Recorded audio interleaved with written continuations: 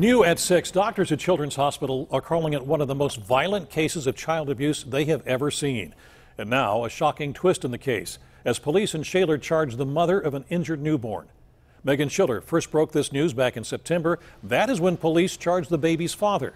Meghan joins us now live with what has changed. Meghan? Shaler police just filed these charges against the 33-year-old mother, Katie Easley.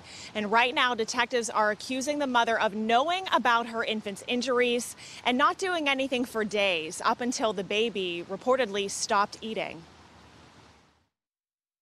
New charges filed Thursday by Shaler police accuse Katie Easley of failing to take her 4.5-week-old newborn to doctors, despite all of her alleged injuries. The new chilling document says doctors at Children's Hospital reported that, quote, given the age of the victim, it was one of the most violent cases of child abuse they have seen, with the bone in her arm snapped in half and the worst rib fractures they have seen. KDKA News first broke this story when detectives charged the infant's father, Jamie Easley, in September of this year. Detectives say the father admitted to grabbing, squeezing, and giving a quick shake to the victim at their Shaler home on September 9th. He also insisted the couple's toddler pushed the infant off the bed onto the wood floor. Detectives say Katie Easley brought the infant to the doctor 2 days later on September 11th, saying the baby wouldn't take a bottle and had heavy, rapid breathing. But detectives later searched her phone and allegedly found Google searches from earlier in the month, Googling, quote, bruising on baby and, quote, why isn't my baby eating?